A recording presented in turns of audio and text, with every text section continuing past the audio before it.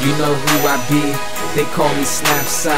I play that Call of Duty, schooling all the newbies.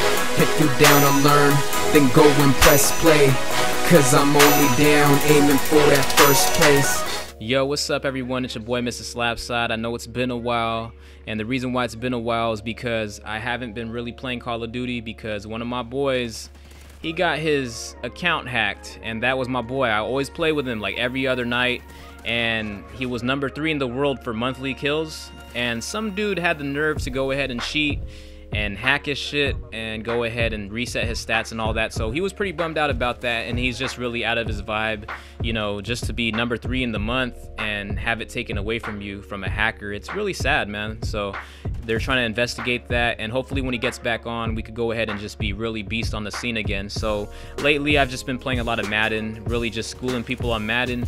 I've been having so much fun with Madden. You guys don't even know. Like, if you guys don't know, I'm really a fan of boxing and football, like really crazy. So like football, man, I love football. Like, I want to talk about football actually.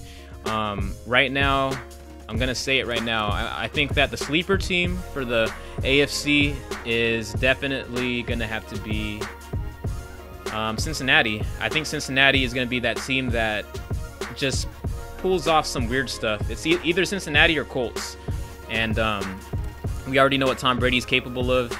He's gonna be really beast about it. And then on the NFC side, the sleeper team is Panthers because they're very balanced. Anytime you go to the playoffs, your team has to be really, really balanced. You can't have a strong offense with no defense. You got to be more balanced. Anytime you're more balanced in the playoffs or a championship game, that person has the highest probability of winning. I've noticed that in every championship, unless they have great intangibles. Like if you're just a lucky team, you got to have the intangibles and doing stuff, and that's something that you got to have in Call of Duty too. Like, you got to have those intangibles, the things you can't really explain. You just get lucky, and you kind of, like, you know, treat the situation with a very wise decision. Like right here, I'm at C flag, and I know they're gonna be around here, so I don't just attack C and jump on it, but now I take it because I got one guy. But I still kind of go and check out the area to make sure, because there's always a guy camping up here, and I really, really hate that as I turn on that guy.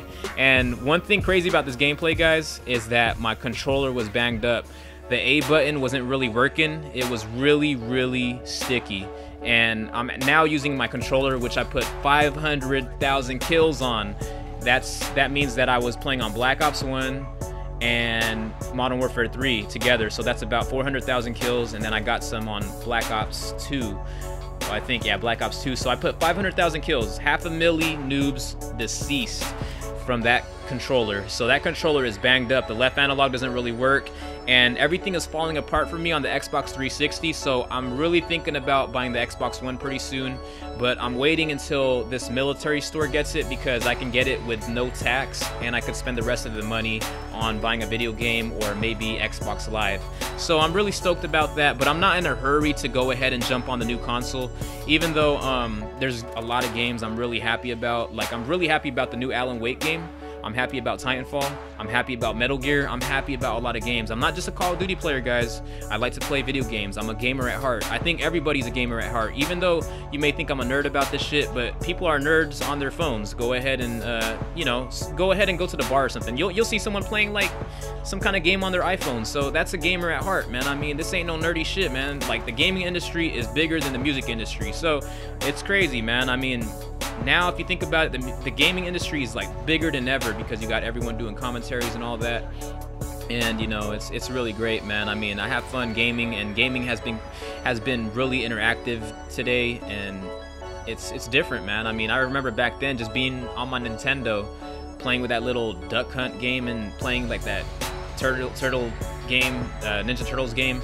It was really fun, man. I mean, it was so simple, and it was way harder because there was no way you could save, so it was crazy. But you know, I've been gaming since then, man. Ever since I touched that Nintendo, I couldn't really put that down, man. And I'm like 25 years old playing video games still, but I mean, it is what it is, man. If I ever, like, you know, get married or whatever, I'm still gonna be playing video games. I don't give a shit, man. But anyways, I hope you guys have a great happy holidays, a great Christmas, New Year's Eve, all that good stuff, you know. I hope you guys have a great time, because I know I am. I'm gonna get drunk. All right, y'all, peace.